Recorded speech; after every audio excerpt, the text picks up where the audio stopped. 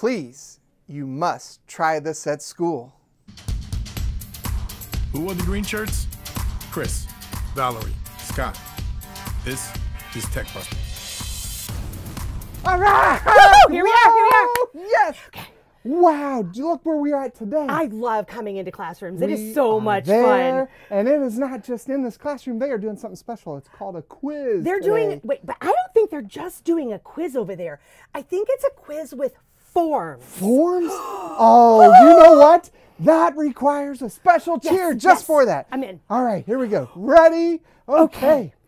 Q-U-I-Z. You ain't got no time. That's free assessment. Hey, hey, assessment. Woo!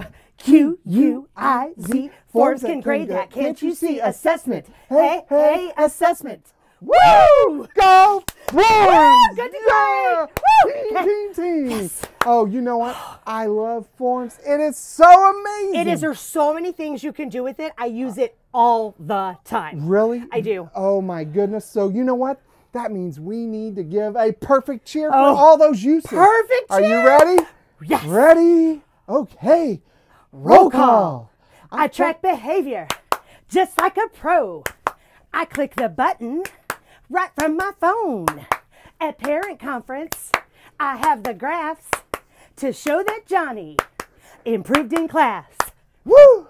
Roll call. For science fair, my sample size needs to be more than 3 guys.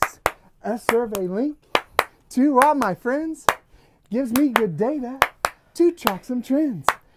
Roll call. It's open house, so please sign in. But don't look for a pen. In my class, forms are the rule. So click submit on the useful tool. Whoa! That's the perfect cheer! Yeah! SDOC, teachers rule. Yes. So there you go, forms. There's a lot you can do with it, from creating simple surveys to quizzing your students with multiple choice questions. It's kind of limitless what you can do. It's available for both students and teachers, but the best part is those results come back in beautiful graphs. Well, that's all we have for you today. See you next time.